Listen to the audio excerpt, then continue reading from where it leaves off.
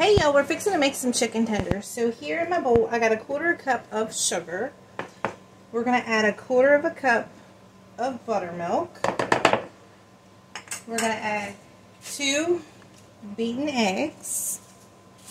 Alright y'all, so now we're going to add in a 1/4 cup of hot sauce, and I'm using Frank's Red Hot.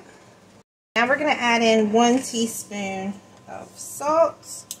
We're going to add in a 1/2 teaspoon of onion powder, 1/2 teaspoon of garlic powder, and then we're going to add in a 1/2 teaspoon of Cavender's all-purpose Greek seasoning.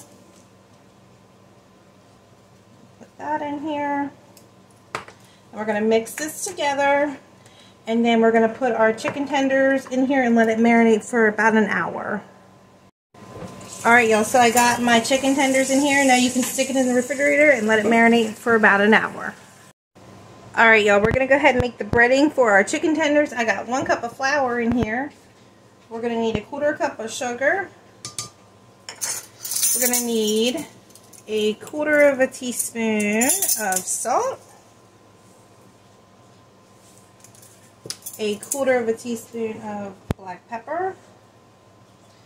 A 1/4 teaspoon of garlic powder, a 1/4 teaspoon of onion powder, and then we're going to put in 1 teaspoon of Cavender's all-purpose Greek seasoning, 1 teaspoon of that, and we're going to stir this together. I almost forgot, we need 1 tablespoon of Cajun seasoning. Now we can mix it up. So you want to go ahead and just take your chicken tenders and you want to dip them into the flour, and then we're going to go ahead and get them in our oil. So let me go ahead and get a few of these battered up, and then you're just going to fry them just a few minutes on each side.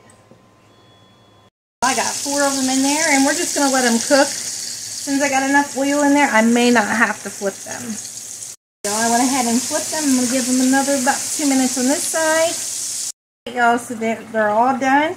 So give these a try. Please remember to like and share. Family cookbooks will be listed above and below in the comments. And I hope everybody has a wonderful day.